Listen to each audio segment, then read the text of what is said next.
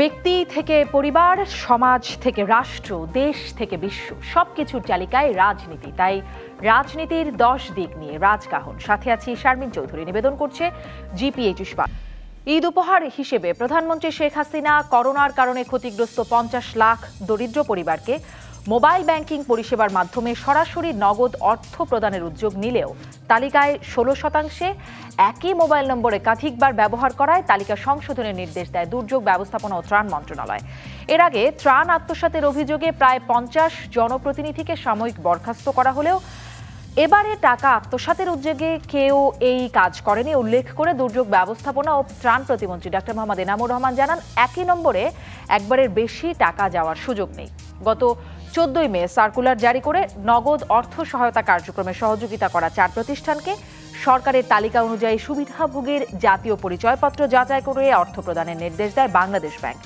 Corona সংকটের মধ্যেই মঙ্গলবার শেষ রাত থেকে বুধবার সন্ধ্যার মধ্যে বাংলাদেশের উপকূলে আঘাত হানতে পারে অতি প্রবল ঘূর্ণিঝড় আম্পান। করোনা ঝুঁকি বিবেচনা করে 51,90,042 জন মানুষের জন্য 19 জেলায় 12,078টি আশ্রয়কেন্দ্র প্রস্তুত করেছে সরকার। করোনা সংকটে ত্রাণ ব্যবস্থাপনা এবং ঘূর্ণিঝড়ের প্রস্তুতি নিয়ে আলোচনায় আজ রাজকাহনে অতিথি হিসেবে আছেন দুর্যোগ ব্যবস্থাপনা ও ত্রাণ প্রতিমন্ত্রী ডক্টর মোহাম্মদ এনামুর রহমান এমপি, আছেন সাবেক সচিব আবু আলম মোহাম্মদ শহীদ খান এবং আছেন বিকাশের head of corporate communications Shamsuddin Haider ডালিম। স্বাগত আপনাদের তিনজনকেই আজকে রাজকাহনে। শিরোনাম ঠিক করেছি করোনার উপর আমপান, প্রস্তুতি কেমন। আমপানের প্রস্তুতি নিয়ে একটু বিস্তারিত কথা বলতে চাই এবং কিছুক্ষণ পরেই সেই আলোচনাটা শুরু করতে চাই, কিন্তু আমি একটু শুরুতে স্পষ্ট হই। মাননীয় প্রতিমন্ত্রী, আপনার কাছ থেকে জানি যে এই যে 50 লক্ষ পরিবারকে প্রধানমন্ত্রীর ঈদ উপহার নগদ 2,500 টাকা করে দেওয়া, সেখানে যে অসঙ্গতিটা সেটি একটু স্পষ্ট করবেন যে 16% অসঙ্গতি পাওয়া গেল, 8 লাখ মোবাইল নম্বরের তালিকায় নামের সঙ্গে অসঙ্গতি পাওয়া যাচ্ছে। আপনি বলছেন এখানে দুর্নীতির উদ্দেশ্যে না, আসলে কি বিষয়টা আমাদেরকে যদি একটু স্পষ্ট করেন। ধন্যবাদ। এটা মাননীয় প্রধানমন্ত্রীর কার্যালয় থেকে এটা এই 50 লক্ষ পরিবারকে 2,500 টাকা করে দেওয়ার সিদ্ধান্ত নেওয়া হয় এবং সে অনুযায়ী বরাদ্দ দেওয়া হবে, উদ্বোধন করা হয়। কিন্তু বরাদ্দ দেওয়ার সময় 4টি সংস্থা, যে বিকাশ, শিওর ক্যাশ, নগদ এবং রকেট, তারা দেখলেন যে অনেকগুলোতে বরাদ্দটা ডিসবার্সমেন্ট করা যাচ্ছে না। কারণ সন্ধান করে দেখা গেল যে এটার ব্যাপারে যখন সংবাদ বেরোলো তখন আমি আমাদের মাননীয় প্রধানমন্ত্রীর কার্যালয়ে মুখ্য সচিবের সাথে কথা বলেছি। তিনি বলেছেন যেটা টেকনিক্যাল সমস্যা আছে, এখানে টেলিফোন নাম্বার, ন্যাশনাল আইডি এগুলোর সাথে অনেক জায়গায় মিল নেই, যার ফলে এগুলা সংশোধন করার জন্য নির্দেশ দেওয়া হয়েছে সংসদ জেলা প্রশাসকদের কাছে এবং সংশোধনের কাজ সম্পূর্ণ হলেই এই টাকাগুলো আবার ডিসবার্সমেন্ট সরাসরি ব্যাংক অ্যাকাউন্টে ডিসবার্সমেন্ট করা হবে। এবং বিভিন্ন জেলা পর্যায়ে প্রশাসকরাও যে অনুসন্ধান করে যেটা দেখেছেন যে এখানে কোনো অসৎ উদ্দেশ্য কেউ করে নাই। তারা ডাটাবেসটা তৈরির সময় যে কলামগুলো ফিল আপ করতে হয়, যে national ID, date of birth, bank account এবং মোবাইল নাম্বার, এখানে অনেকের মোবাইল নাম্বার না থাকাতে যারা এই দায়িত্বে ছিলেন তারা তাদের নিজস্ব মোবাইল নাম্বার দিয়ে ডাটা এন্ট্রিটা পূরণ করেছেন।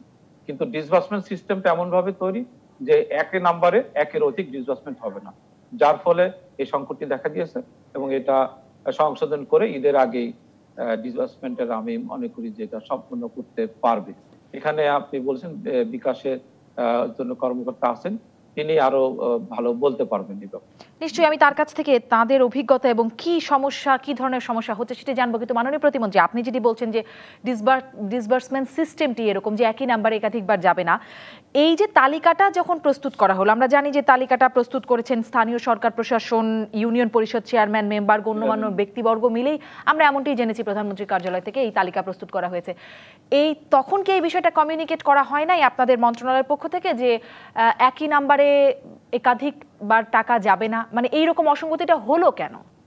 একই নাম্বারে একাধিকবার টাকা যাবে না, এটা তো যারা টাকা ডিসবার্সমেন্ট করবে তাদের সিস্টেমটা এইভাবে ডেভেলপ করা আছে। এবং যাতে কোনো অনিয়ম না হয়, দুর্নীতি না হয়, সেই জন্য এই সিস্টেমটা ডেভেলপ করা। নিশ্চয়ই, কিন্তু সেই সিস্টেমটা সম্পর্কে তালিকা যারা তৈরি করেছেন তারা জানতেন না? তারা কেন একই নাম্বারে একাধিক মানে ব্যক্তির তালিকা দিলেন? না, একই মোবাইল নাম্বার একাধিক ব্যক্তি তালিকা দিয়েছে। যেহেতু অনেক দরিদ্র লোকের মোবাইল নাম্বার নাই এবং মোবাইল নাম্বার না দিলে ডাটাটা এন্ট্রি নিচ্ছিল না, আমি যতটুকু জানছি মাঠ থেকে, যে তারা সেই কারণেই এই নাম্বারটা ব্যবহার করেছে। জি, আসলে কমিউনিকেশনে কোথাও কোনো সমস্যা হলো কিনা এটাই আমার প্রশ্ন ছিল, যে আপনারা বলছেন ডিসবার্সমেন্ট সিস্টেমটা এরকম হবে, একই নাম্বারে যাবে না, অথচ একই নাম্বারে তারা কেন তালিকা দিলেন এই জায়গাটা কি প্রথমেই ক্লিয়ার করা হলো না? দেরি হয়ে গেল তো। আমি শামসুদ্দিন হায়দার ডালিম, আপনারা সরাসরি সংযুক্ত আছেন বিকাশের হেড অফ কর্পোরেট কমিউনিকেশন হিসেবে, আপনি যদি আমাদেরকে সেটি স্পষ্ট করেন যে আসলে অসঙ্গতিটা কোথায় ধরা পড়লো, কিভাবে হলো? আমাদেরকে এই কাজের সঙ্গে যে পর্যায়ে যুক্ত করা হয়েছে সেখানে আমাদেরকে দায়িত্ব দেওয়া হয়েছে যে সরকারের পক্ষ থেকে এই 3টি বিভাগ, দুর্যোগ ত্রাণ মন্ত্রণালয়, আইসিটি বিভাগ, প্রধানমন্ত্রীর দপ্তর থেকে যে তালিকাটা আমাদের কাছে দেয়া হবে, আমাদেরকে দায়িত্ব দেওয়া হয়েছে সেটি এনআইডি ভেরিফিকেশনের মাধ্যমে নিশ্চিত করা যে সুবিধাভোগীর কাছেই যেন এই অর্থ সহায়তাটি পৌঁছায়। সেই ক্ষেত্রে আমরা নির্বাচন কমিশনের ডাটাবেজের সঙ্গে এনআইডি ভেরিফাই করে নিশ্চিত করেছি যে হ্যাঁ, ইনি সেই লোক। আমরা আমাদের কাছে প্রাপ্ত তালিকার ভিত্তিতে আমরা সেই ভেরিফিকেশন বা সেই ভ্যালিডেশন করে আমরা আবার সেটা ফেরত দিয়েছি কর্তৃপক্ষের কাছে, এবং তার ভিত্তিতেই যাদেরটি ভ্যালিডেটেড হয়েছে, সঠিক সুবিধাভোগীকে শনাক্ত করা হয়েছে, তার কাছেই কিন্তু এই পর্যায়ে এখন পর্যন্ত এই নগদ অর্থ সহায়তাটি পৌঁছেছে। ফলে আমাদের কাজটি ছিল যে যেই ব্যবস্থা আমাদের এর মধ্যে প্রচলিত আছে সেটি হচ্ছে এনআইডি ভেরিফিকেশন করা নির্বাচন কমিশনের ডাটাবেজের মাধ্যমে, সেটির মাধ্যমে প্রকৃত সুবিধাভোগীকে নিশ্চিত করা। আমরা সেই কাজটি এই পর্যায়ে করে যাচ্ছি এবং এর মাধ্যমে যাদেরকে ভ্যালিডেট করা হয়েছে তাদেরকে অর্থ সহায়তা অলরেডি পৌঁছে দেওয়া হয়েছে। যাদের কতজন, মানে আপনি বলছেন যাদেরকে যাচাই বাছাই করে সঠিক ব্যক্তি হিসেবে পাওয়া গেছে, পৌঁছে দেওয়া হয়েছে, সেরকম সংখ্যাটি কেমন হবে? এই কাজটি কিন্তু চলছে, প্রতিদিনই চলছে এবং সত্যিকার অর্থে এই মুহূর্তে আমরা প্রায় 24 ঘন্টাই কাজ করছি। নতুন করে যে তালিকা আসছে সেটাকে ভ্যালিডেট করছি। আমরা এরই মধ্যে প্রায় 70,000 তালিকাকে ভ্যালিডেট করেছি। নতুন যাদের অ্যাকাউন্ট ছিল না, আমরা অনেকের নতুন বিকাশ অ্যাকাউন্ট খোলার ব্যবস্থা নিয়েছি। ফলে কাজটি এগোচ্ছে, হয়তো কিছুটা সময় লাগবে, কিন্তু কাজ কিন্তু চলছে। তার মানে কি এই যে 70,000 ব্যক্তির কাছে টাকা পৌঁছেছে, এটা কি বুঝতে পারি আমরা? আমাদের মাধ্যমে এরই মধ্যে 70,000, আমি কিছুক্ষণ আগ পর্যন্ত বা গতকাল পর্যন্ত যে আপডেট আছে সেটা থেকে বলতে পারি যে 70,000 লোকের কাছে এরই মধ্যে আমাদের মাধ্যমে টাকা পৌঁছে গেছে। এবং আসলে এই প্রক্রিয়ার ভেতরে এখন আরো অনেক অ্যাকাউন্টের ভ্যালিডেশন হচ্ছে, নতুন অ্যাকাউন্ট অনেকের ক্ষেত্রে খোলা হচ্ছে এবং আমরা আশা করছি যে আগামী কয়েকদিনের মধ্যে এই কাজে আরো গতিশীলতা আসবে। এবং নিশ্চয়ই আপনারা ছাড়াও, বিকাশ ছাড়াও নগদ, শিওর ক্যাশ সহ মোট 4টি প্রতিষ্ঠান আছে। আমার নিশ্চয়ই মাননীয় প্রতিমন্ত্রী আমাদেরকে স্পষ্ট করবেন মোটামুটি কত জনের কাছে এখন পর্যন্ত পৌঁছালো। আমি জনাব আবু আলম মোহাম্মদ শহীদ খান, আপনার কাছ থেকে একটু এটি জানি যে আপনার কাছে কি মনে হচ্ছে অসঙ্গতিটা হলো কোথায়? আমি মাননীয় প্রতিমন্ত্রীর কাছ থেকে যেটি জানবার চেষ্টা করছিলাম, যেখানে কি একটা সমন্বয়হীনতা, যোগাযোগের কোথাও একটা গ্যাপ রয়ে গেছে, এরকম তালিকা তৈরি হলো কেন? মানে দেরি তো হয়ে গেল এর জন্য। এই তালিকা করার সময় তো বলে দেওয়া হয়েছে যে তাদের 3টা জিনিস লাগবে। একটা হচ্ছে তাদের ন্যাশনাল আইডি, তাদের নাম এবং তাদের একটা টেলিফোন নাম্বার। সুতরাং এই 3টে জিনিস ছাড়া কিন্তু আপনার কোনো তালিকার কোনো লোক ভ্যালিডেট হবে না, পরিষ্কার কথা।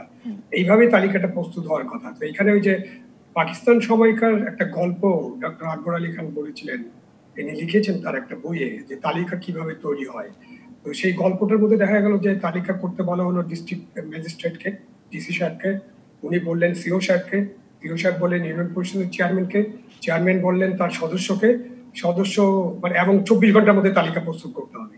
সদস্য বলল চৌকিদারকে, এবং সেখানে বলা ছিল যে তালিকা ঠিক মতো করতে না পারলে তোমাকে কিক মারা হবে, তোমার পার্টি মানে পাছায় লাথি মারা হবে আর কি, এই ধরনের কথা বলা হয়েছে। সামরিক শাসন তো বুঝেন, জঙ্গলি শাসন।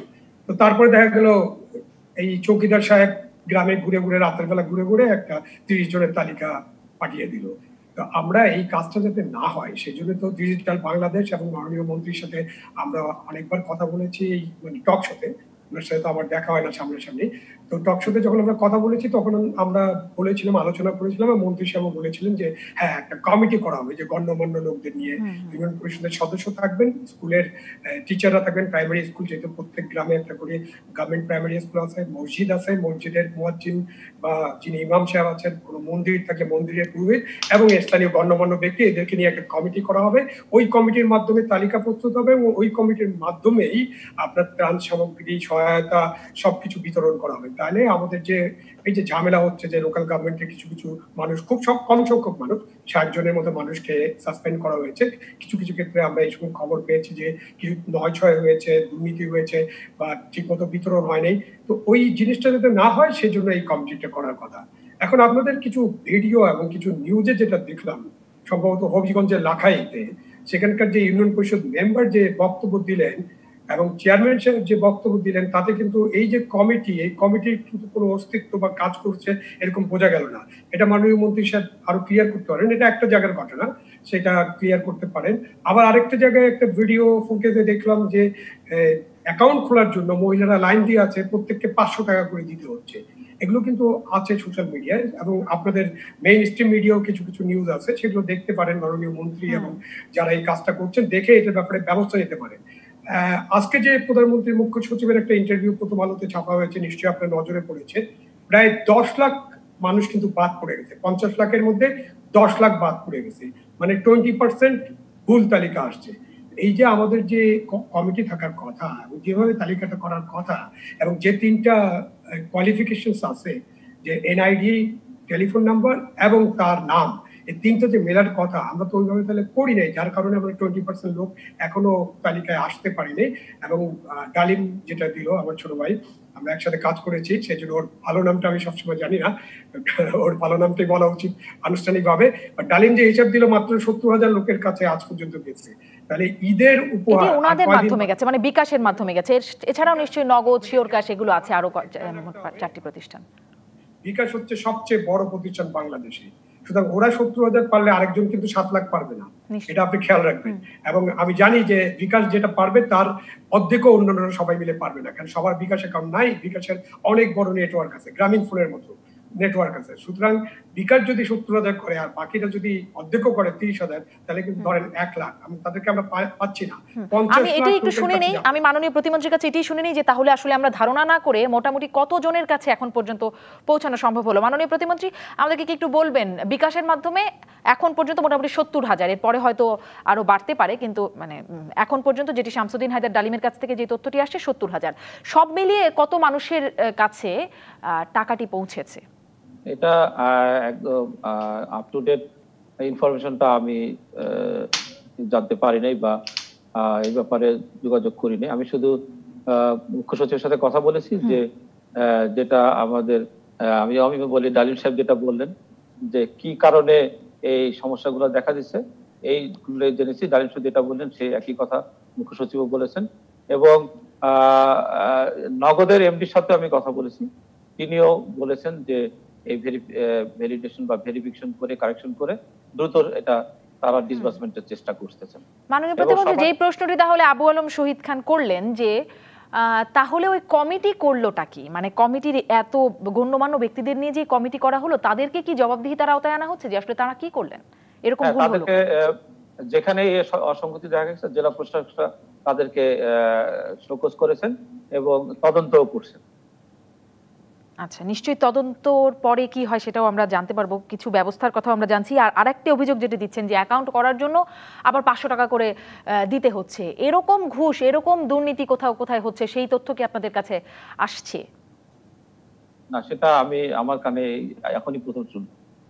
জি, নিশ্চয়ই এই বিষয়গুলোর দিকেও আপনারা একটু সচেতন থাকবেন, কারণ যখনই একটা ভালো উদ্দেশ্য, ভালো উদ্যোগ আমরা দেখি, তার সাথে কোথা থেকে যেন অস্বচ্ছতা, দুর্নীতি কোথা থেকে যেন চলে প্ল্যান করে দেয়। জি জি জি মাননীয় প্রতিমন্ত্রী, সেরকমটা চলেই আসে।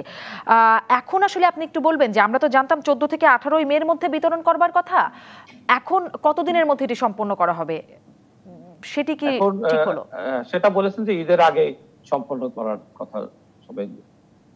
এই তালিকা প্রস্তুত কবে এর মধ্যে করা হবে? এখন আর কোনো নির্দিষ্ট সীমা, মানে তারিখ ঠিক করা হয় নাই? জি না।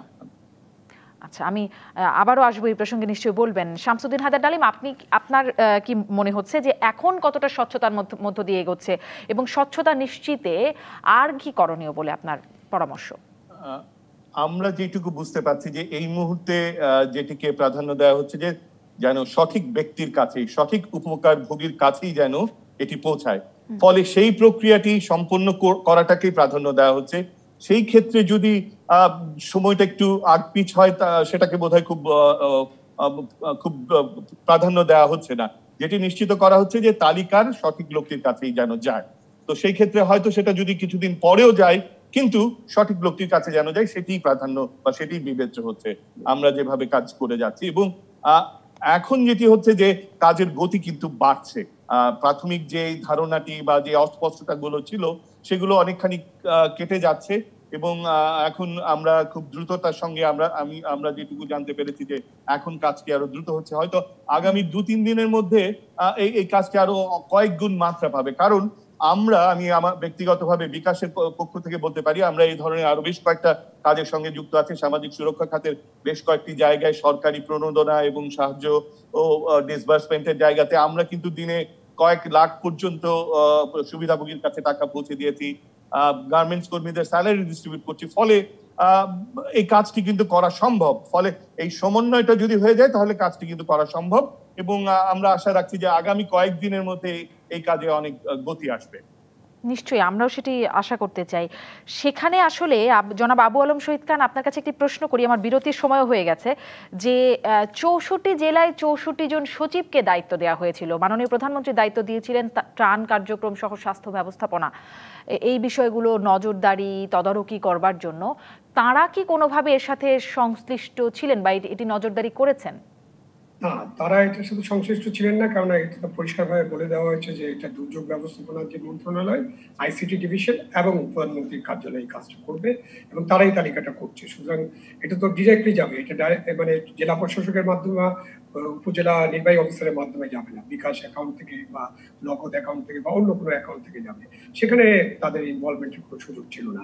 এখানে ডালিমকে আপনি বিরতির পরে জিজ্ঞাসা করবেন যে ওদের হাইয়েস্ট ক্যাপাসিটি কত, মানে ও বলছে কয়েক লাখ। আমি ডালিম একজন সাংবাদিক, আমি ওর কাছে এরকম উত্তর আশা করি না। আমি আশা করি যে হ্যাঁ, বিকাশের 24 ঘন্টা কাজ করলে হাইয়েস্ট ক্যাপাসিটি কত, এটা যদি আমরা জানতে পারি তাহলে আমরা একটা হিসাব করতে পারবো যে আজকে তো অলরেডি 19 তারিখ, 25 তারিখে ঈদ, আগামী 6 দিনের মধ্যে ঈদের আগে এটা পাঠানো সম্ভব কিনা। হ্যাঁ, ডালিম এটা ঠিকই বলেছে যে হ্যাঁ, আমরা এখন গুরুত্ব দিচ্ছি যাতে সঠিক লোকটা বাছাই হয়, কিন্তু আমাদের তো দুটোই কাজ। এটা প্রধানমন্ত্রীর ঘোষণা হচ্ছে এটা ঈদের উপহার। ঈদের উপহার তো ঈদের 3 দিন পরে বা 5 দিন পরে গেলে আর ঈদ উপহার থাকবে না, তখন এটা নাম পরিবর্তন করতে হবে, সেদিকেও আমাদেরকে খেয়াল রাখতে হবে। জি, সেজন্য আমার প্রশ্ন ছিল আসলে কতদিনের মধ্যে। শামসুদ্দিন হায়দার ডালিম, এই উত্তরটা নিয়ে বিরতিতে যেতে চাইবো যে আসলে আপনাদের হাইয়েস্ট ক্যাপাসিটি কত, যেটি আবু আলম মোহাম্মদ শহীদ খান প্রশ্ন করছেন। আমি আপনাকে এই তথ্যটা দিতে পারি যে আমাদের প্ল্যাটফর্মে বিকাশের মাধ্যমে দিনে প্রায় 70 থেকে 80-90 লক্ষ এবং কি 1 কোটি পর্যন্ত ট্রানজেকশন হতে পারে, সেই সক্ষমতা আছে এবং আমাদের প্ল্যাটফর্ম দিয়ে সেই ট্রানজেকশনটি হচ্ছে। এই মুহূর্তে গড়ে 80 থেকে 90 লক্ষ ট্রানজেকশন কিন্তু হচ্ছে। ফলে আমাদের সিস্টেমের ক্যাপাসিটি কিন্তু আছে। এখানে যেটি জরুরি যে তালিকাটি আমাদের কাছে আসবে সেটিকে ভ্যালিডেট করার জন্য এই প্রত্যেকটা এনআইডির সঙ্গে মিলে দেখার জন্য যে সময়টুকু লাগবে সেটি প্রয়োজন। স্পষ্ট, তার মানে স্বচ্ছ তালিকা, যদি আপনার কথা থেকে আমি যদি সঠিক বুঝি, স্বচ্ছ তালিকা হলে একদিনের মধ্যে এই ডিসবার্সমেন্টটা সম্ভব। এনআইডির সাথে ভেরিফাই করতে হবে, ওখানে একটা সময় লাগবে। জি, মানে ওই সময়টুকু লাগবে। ওই সময়টা কেমন লাগে কিন্তু শামসুদ্দিন হায়দার ডালিম, ওই সময়টা কেমন এনআইডির সাথে ভেরিফিকেশন করতে? এটাতে খুব বেশি সময় লাগার কথা না, কারণ এটি তো সফটওয়্যার মাধ্যমেই হয়ে থাকে এবং আমার মনে হয় যে সেটাতেও আমরা দিনে কয়েক লাখ আমরা ডিসবার্স করতে পারবো। অনেক ধন্যবাদ। একটা বিরতিতে যাই। অনেক ধন্যবাদ শামসুদ্দিন হায়দার ডালিম আমাদের সাথে যুক্ত হওয়ার জন্য। আমি এই প্রশ্নটা নিশ্চয়ই করবো যে স্বচ্ছ তালিকাটা এবার কতটা স্বচ্ছ হবে এবং এই তালিকাটা করতে যদিও বলছেন কোনো নির্দিষ্ট সীমারেখা নাই, কিন্তু আসলেই তো ঈদের বেশি দিন বাকি নেই। মাননীয় প্রতিমন্ত্রী নিশ্চয়ই জবাব দেবেন কত সময় লাগবে স্বচ্ছ তালিকা হতে। ফিরছি রাজকাহনে।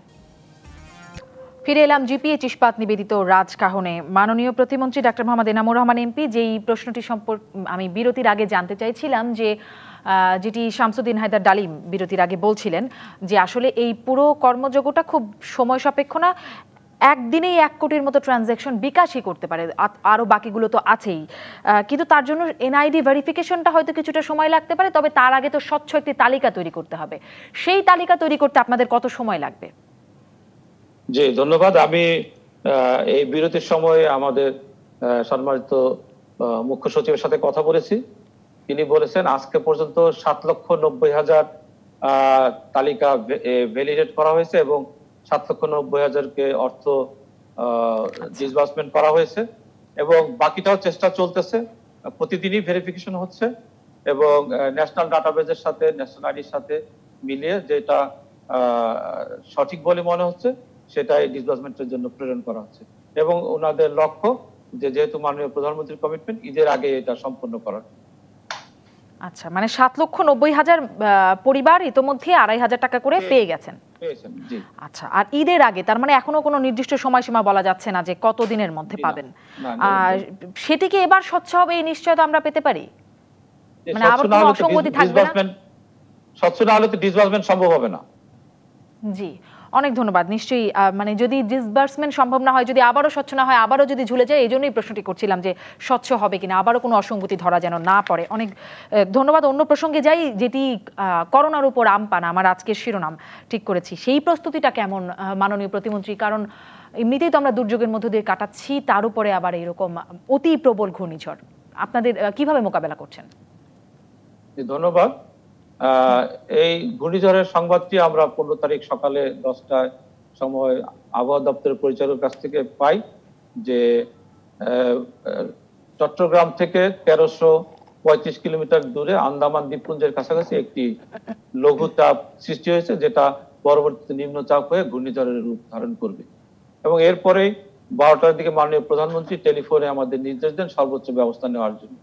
এবং এই শুক্রবার ছিল সেদিনই আমরা বিকেল 3টায় ভিডিও কনফারেন্স করি উপকূল এলাকার বিভাগীয় কমিশনার এবং জেলা প্রশাসকদের সাথে আলোচনা করে তাদেরকে প্রস্তুতি নেওয়ার জন্য নির্দেশনা দেওয়া হয়।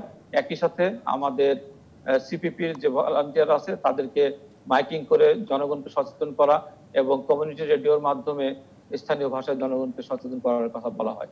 তার পরবর্তীতে 17 তারিখে আমরা আবার ভিডিও কনফারেন্স করি এবং সেখানে আমরা জানতে পারি যে আশ্রয় কেন্দ্রগুলো প্রস্তুত হয়েছে এবং আজকে পর্যন্ত সর্বশেষ খবর অনুযায়ী আমরা প্রায় 1278টি আশ্রয় কেন্দ্র প্রস্তুত করা হয়েছে।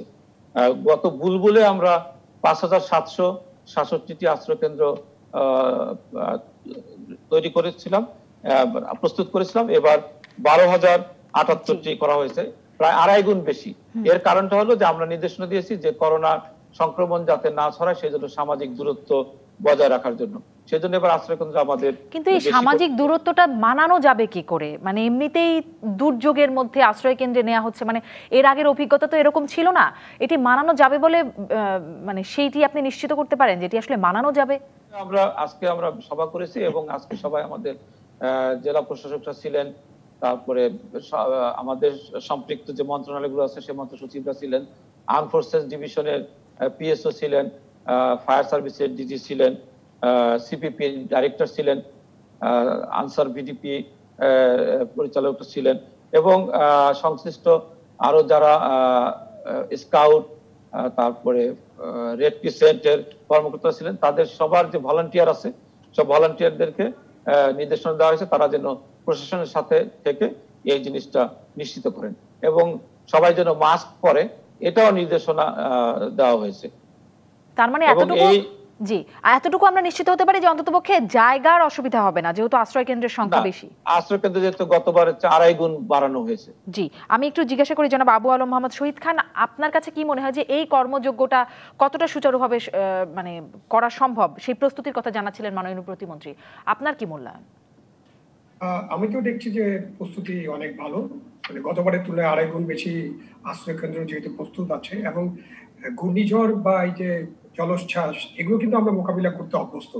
করোনা একটা নতুন জিনিস, আমরা অজানা, সেটাতে আমরা হিমশিম খাচ্ছি, বাট অন্যান্য ক্ষেত্রে ঘূর্ণিঝড়, সাইক্লোন, জলোচ্ছ্বাস এগুলো কিন্তু আমরা মোকাবেলা করেছি অতীতে, এবং আমাদের একটা স্ট্যান্ডার্ড প্রসিডিউর অলরেডি আমরা তৈরি করে ফেলেছি, যেটা মাননীয় মন্ত্রী ব্যাখ্যা করছিলেন, যে উনি ভিডিও কনফারেন্স করলেন, যোগাযোগ করলেন জেলা প্রশাসকের সাথে, তারপরে আমাদের কর্মী বাহিনী আছে, ভলেন্টিয়ার্স আছে, তারা মাইকিং করবে, আশ্রয় কেন্দ্রের লোকজনকে নিয়ে আসা হবে। এবং আগে মানুষ আশ্রয় কেন্দ্রে আসতে চাইতো না, এখন মানুষ সচেতন হয়েছে, এখন তারা জীবন বাঁচানোর জন্য অবশ্যই আশ্রয় কেন্দ্রে আসে, এবং যার ফলে কিন্তু আমরা যে কোনো ধরনের ঘূর্ণিঝড়, এর মাত্রা কত এখন পর্যন্ত আমরা আরো ভালোভাবে জানি না, বাট যে মাত্রারই ঘূর্ণিঝড় হোক সেটা মোকাবিলা করার জন্য আমাদের যথেষ্ট প্রস্তুতি আছে, এবং আমাদের যে জানমালের যে ক্ষতি, সেই ক্ষতিটা অনেক কম হবে।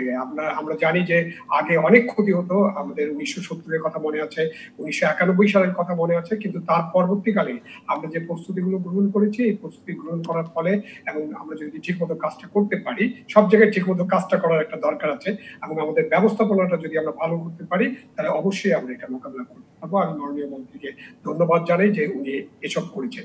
আমি মাননীয় মন্ত্রীর একটা অন্য প্রসঙ্গে দৃষ্টি আকর্ষণ করতে চাচ্ছিলাম, যে এই যে অর্থ সাহায্য করা হচ্ছে গরিব মানুষদেরকে, আমার মনে হয় আজকে এই নিউজের মধ্যে ছিল যে এর মধ্যে 1000 মানুষের নাম ছিল যারা পেনশনভোগী, যারা পেনশন নিয়েছেন এবং খুব দরিদ্র মানুষ, তাদের নাম চলে আসছিল, কিন্তু টেকনিক্যাল কারণে তাদেরকে বাদ দিয়ে দেওয়া হচ্ছে, কেন কারণ এই 50 লাখের মধ্যে তাদেরকে বিবেচনা করা হবে না। আমি মাননীয় মন্ত্রীর কাছে অনুরোধ করতে চাই যে এই যে পেনশনভোগী মানুষ যারা আছে, তাদেরও কিন্তু খুব খারাপ অবস্থা, তারা অনেকেই 100 ভাগ পেনশন বিক্রি করে ফেলেছিলেন, এবং তারা যারা বিভিন্ন অঞ্চলে আছেন, যারা নামটা লিখিয়েছিলেন, তারা কিন্তু বাধ্য হয়ে নামটা লিখিয়েছিলেন। এই 50 লাখের মধ্যে যদি তাদেরকে অ্যাকোমোডেট নাও করা যায়, ভবিষ্যতের জন্য মাননীয় মন্ত্রী যেন পেনশনভোগীদের কথা চিন্তা করে, অবসরভোগী মানুষের মধ্যে যারা অসহায়, তাদের কথা চিন্তা করে, তাদেরও একটা তালিকা করে তাদেরকে সাহায্য করার বিষয়টা বিবেচনা করেন। ধন্যবাদ। আপনি একটা খুব যুক্তিসঙ্গত কথা বলেছেন, এবং আপনি যে মানুষকে নিয়ে ভাবেন, মানুষের প্রতি আপনার যে দরদ, সেটা আপনার সাজেশনের মধ্যে দিয়ে উঠে এসছে। আমরা অবশ্যই এটাকে গুরুত্ব দিয়ে বিবেচনা করব। ধন্যবাদ। জি, মাননীয় প্রতিমন্ত্রী, গুরুত্ব দিয়ে বিবেচনা করবেন বলছেন, এই যে 50 লাখ তালিকাটা কি আসলে 50 লাখেরই, মানে এবারের তালিকা 50 লাখ সেটি আমরা জানছি, কিন্তু দরিদ্র মানুষ, অসহায় মানুষের তালিকাটা কি এর মধ্যেই সীমাবদ্ধ থাকবে, যারা আসলে সরকারি আর কোনো সুযোগ সুবিধা পাচ্ছেন না, কোনো রকম ত্রাণের আওতায় আসছে না, সেটা কি সংখ্যাটাই 50 লাখই নাকি এর বেশি? এটা 1,25,00,000 তালিকা করা হয়েছে।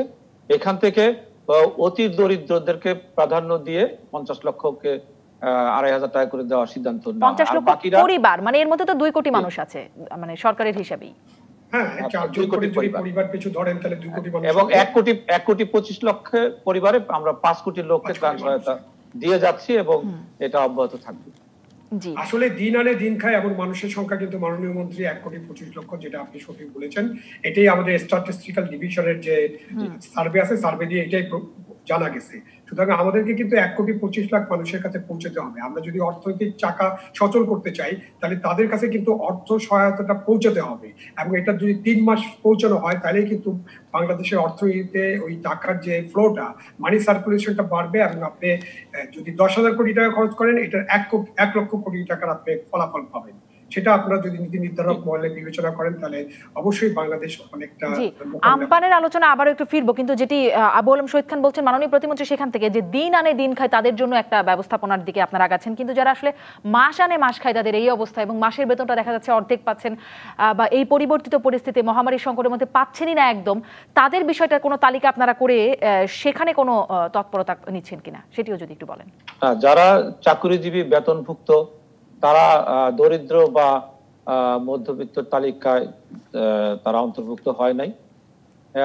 প্রথম দিকে এই সংবাদগুলো পাওয়া যায় না, এখন আমরা সংবাদ পাচ্ছি যে অনেক প্রতিষ্ঠান তাদের, বিশেষ করে বেসরকারি প্রতিষ্ঠানগুলো, কর্মচারীরা বেতন পাচ্ছে না, তারাও খাদ্য কষ্টে আছে। তা আমাদেরকে যে নির্দেশনা আছে যে 1,25,00,000 পরিবারকে ত্রাণ সহায়তা দিতে হবে, আমরা সেই পরিকল্পনা নিয়ে দিয়ে যাচ্ছি। এখন যারা কাজে থেকেও বেতন পাচ্ছেন না, তাদের ব্যাপারে আমরা এখন কোনো সুনির্দিষ্ট নির্দেশনা পাই নাই। কিন্তু আপনারা কি মনে করেন না যে তাদেরকেও এর মধ্যে আনা দরকার? কারণ তারা যদি বেতন না পায়, তারাও যদি খাদ্য কষ্টে থাকেন, তারা তো বলতেও পারছেন না মুখ ফুটে, মধ্যবিত্ত নিম্নমধ্যবিত্ত পরিবারগুলো। মধ্যবিত্তদেরকে আমরা তালিকা নিয়ে আসছি, কারণ মাননীয় প্রধানমন্ত্রীর নির্দেশনা ছিল, তাদেরকে তালিকা নিয়ে আসছি, এবং যারা বলতে পারে না তাদেরকে আমরা 333 নাম্বারটি আমরা দুর্যোগ ব্যবস্থাপনা মন্ত্রণালয়ের সাথে কানেক্ট করে দিছি। সেই নাম্বারে ফোন করে জানালে তাদেরকে তালিকাভুক্ত করে তাদের কাছে খাদ্য এবং সহায়তা পৌঁছে দেওয়া হচ্ছে। জি, আমি যদি আরেকটু স্পষ্ট হই যে কত নাম্বারে ফোন করতে হবে সেটা কি আমাদের একটু বলবেন? 333 নাম্বারে ফোন করে জানালে যে তারা অর্থ কষ্টে খাদ্য কষ্টে আছেন, তাহলে সেই সরকারের সহযোগিতা তাদের কাছে পৌঁছে যাবে, তাই তো? জি জি। অনেক ধন্যবাদ মাননীয় প্রতিমন্ত্রী। আবারও একটু এবারে আমপানের প্রসঙ্গে আসি, যে এবারে আপনি বলছিলেন যে 51,90,042 জনকে আশ্রয় কেন্দ্রে নেবার ব্যবস্থা করা হচ্ছে। এর আগের যে ঘূর্ণিঝড়গুলো ফণী, মানে সম্প্রতি যেগুলো আমরা দেখে এসেছি, ফণীতে 18 লাখ, বুলবুলের সময় 23 লাখ মানুষকে জি আশ্রয় কেন্দ্রে আপনিই জানিয়েছেন নেওয়া হয়েছিল। এবারে এত বড় সংখ্যক মানুষকে নিতে হচ্ছে, এবারে না, এটা 51 লক্ষ নেওয়ার কথা বলা হয় নাই। আমরা যে আশ্রয় কেন্দ্রগুলো তৈরি করা হয়েছে তার ক্যাপাসিটি আছে 51 লক্ষ, কিন্তু এবারে কত মানুষকে নিতে হবে তাহলে সেই প্রশ্নটি রেখে আমি বিরতিতে যাচ্ছি। আমরা 18 থেকে 20 লক্ষ মতো আমরা টার্গেট করেছি। আচ্ছা, মানে 18 থেকে 20 লক্ষ নেওয়া হবে, 51,90,000 মানুষকে নেবার মতো ব্যবস্থাপনা আপনাদের আছে। আমরা একটা বিরতির পরে এসে আবারও আলোচনা করব। থাকুন রাজকাহনে। ফিরে এলাম রাজকাহনে। মাননীয় প্রতিমন্ত্রী ডাক্তার মোহাম্মদ এনামুর রহমান এমপি, আপনার কাছ থেকে কয়েকটি বিষয় নিশ্চয়ই সুনির্দিষ্টভাবে সংক্ষেপে জানতে পারবো। আপনি বলছিলেন 18 লক্ষ মানুষকে আশ্রয় কেন্দ্রে নেওয়া হচ্ছে এবার, সেই ক্ষেত্রে ইনাদেরকে কতদিন রাখতে হবে মাননীয় প্রতিমন্ত্রী? জি জি, আশ্রয় কেন্দ্রে যে মানুষগুলোকে নেওয়া হচ্ছে তাদেরকে কতদিন রাখতে হবে সেখানে আশ্রয় কেন্দ্রে? আশ্রয় কেন্দ্রে তো সাধারণত বিপদ সংকেত 7 দিলেই তাদেরকে আশ্রয় কেন্দ্রে নেওয়া হয়, এবং ঘূর্ণিঝড় অতিক্রম করে চলে যাওয়ার কয়েক ঘন্টার পরে ঝড়ো হাওয়া শান্ত হয়ে গেলে তাদের বাড়ি ফিরে দেওয়া হয়। বেশিরভাগ সময় দেখা যায় যে 24 ঘন্টা থেকে 36 ঘন্টা সময় থাকতে হয়। এবারও তেমনটাই হবে বলে আপনি মনে করছেন? আমরা টার্গেট করেছি যে আগামীকাল সূর্যের আলো থাকতে থাকতে সবাইকে আমরা আশ্রয় কেন্দ্রে নিয়ে যাব, এবং ঘূর্ণিঝড় 19 তারিখ দিবাগত রাত্রে 20 তারিখ সকাল থেকে 20 তারিখ সন্ধ্যার মধ্যে আঘাত আনার সম্ভাবনা আছে। তাহলে আমরা 21 তারিখেই আশ্রয় কেন্দ্র থেকে লোকজনকে বাড়ি ফিরে যাওয়ার। জি মাননীয় প্রতিমন্ত্রী, ক্ষয়ক্ষতি কেমন হবে বিশেষ করে কৃষিতে? কারণ এমনিতেই একটা দুর্যোগ চলছে, সেখানে ফসলের কেমন ক্ষয়ক্ষতি হতে পারে? ফসল আপনি বাংলাদেশে দেখছেন যে এখন যে ফসল আছে সব কাটায়, শতভাগ কাটা হয়ে গেছে। তারপরে অঞ্চলে কিছু ধান আছে যেগুলো 80% পেকে গেছে, সেগুলো কাটার নির্দেশ দেওয়া হয়ে গেছে। আর অন্য ফসল রবি শস্য যা আছে সেগুলো মাঠ থেকে তুলে নেওয়ার জন্য নির্দেশ দেওয়া হয়েছে। মানে সেটা কি এই সময়ের মধ্যে করা সম্ভব হয়ে যাবে? এটা আমাদের এইটাই প্র্যাকটিস। আবহাওয়া পূর্বাভাস পাওয়ার পর থেকেই এই নির্দেশনা দেওয়া হয়, এবং ঘূর্ণিঝড়ের আঘাতের আগেই বেশিরভাগ ফসল তারা তুলে নিতে পারে। মাননীয় প্রতিমন্ত্রী, আজকের ব্রিফিং এ আপনি বলছিলেন যে এই আমপান উপলক্ষেও একটা ব্যাপক ত্রাণ সহযোগিতার জায়গা হচ্ছে, মানে করতে হচ্ছে দুর্যোগ ত্রাণ মন্ত্রণালয়কে। এমনিতেই এই করোনা সংকটে একটা ব্যাপক ত্রাণের আয়োজন করতে হচ্ছে। আপনাদের 5.25 কোটি মানুষ এই ত্রাণ সহায়তার আওতায় আছে, সরকার দিচ্ছে, সেটিও আপনাদের মন্ত্রণালয় সূত্রে আমরা জেনেছি। তার উপরে আবার এই আমপানের জন্য ত্রাণ সহযোগিতায় কোনো সংকটে পড়ছে কি আমরা? এটা শুধুমাত্র আশ্রয় কেন্দ্রে যারা যাবে, যে সময়টা থাকবে সে সময়টা বয়স্ক মানুষ এবং শিশুদের এবং যে গবাদি পশু নিয়ে যাবে তাদের খাদ্যের জন্য আমরা 19টি জেলায় আজকে বরাদ্দ দিয়েছি। আজকে আমরা 3100 মেট্রিক টন চাল বরাদ্দ দিয়েছি, 50 লক্ষ টাকা বয়স্কদের জন্য দিয়েছি, শিশুদের জন্য খাদ্যের জন্য 31 লক্ষ টাকা দিয়েছি, গো খাদ্যের জন্য 28 লক্ষ টাকা দিয়েছি, এবং শুকনা খাবারে আমাদের যে প্যাকেট থাকে দুর্যোগের জন্য সেটা 42,000 প্যাকেট আমরা বরাদ্দ ইতিমধ্যে আমরা পৌঁছে দিয়েছি। এতে আমাদের কোনো সংকট নেই, আমাদের প্রচুর মজুত আছে, এবং এই ত্রাণ কার্য করোনার জন্য যেটা আমরা করে যাচ্ছি সেটাও আরো দীর্ঘ সময় চালিয়ে নেওয়ার জন্য আমাদের পর্যাপ্ত অর্থ এবং খাদ্য মজুত আছে। জি, দীর্ঘ সময় বলতে কত সময়, সেটাকে একটা ধারণা দেবেন? এখন তো আমাদের জুন মাসে আমাদের অর্থ বছর শেষ হয়ে যাবে, 30 জুন পর্যন্ত আমরা নির্দিষ্ট করে রেখেছি, এবং জুনের মাঝামাঝি আমরা আরেকটি সভা করব। আমাদের একটি কমিটি করে দিয়েছেন মাননীয় প্রধানমন্ত্রী, 7টি মন্ত্রণালয়ে। তারাই সিদ্ধান্ত নেয় যে পরবর্তী মাসে এই ছুটি থাকবে কিনা, সেখানে ত্রাণ লাগবে কিনা, লাগলে কি পরিমাণ লাগবে, সেটা আমরা অর্থ মন্ত্রণালয় থেকে ছাড় করে নিয়ে এসে। অনেক ধন্যবাদ মাননীয় প্রতিমন্ত্রী।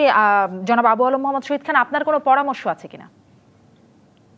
আমি আগেই বললাম যে স্ট্যান্ডার্ড অপারেটিং প্রসিডিউর আছে, সেই প্রসিডিউর অনুযায়ী ত্রাণ মন্ত্রণালয় ব্যবস্থা গ্রহণ করছেন এবং তারা যে মানুষগুলোকে আনবেন 20 থেকে 21 লক্ষ মানুষ, তাদেরকে 24 ঘন্টা বা 40 ঘন্টা 48 ঘন্টা যদি তাদের খাবার সরবরাহ করতে হয়, ওষুধ এবং গবাদি পশুর খাদ্য সবকিছু তারা ব্যবস্থা করতে পারবেন। এটা আমরা শিখেছি এবং আমরা অনেকদিন করেছি।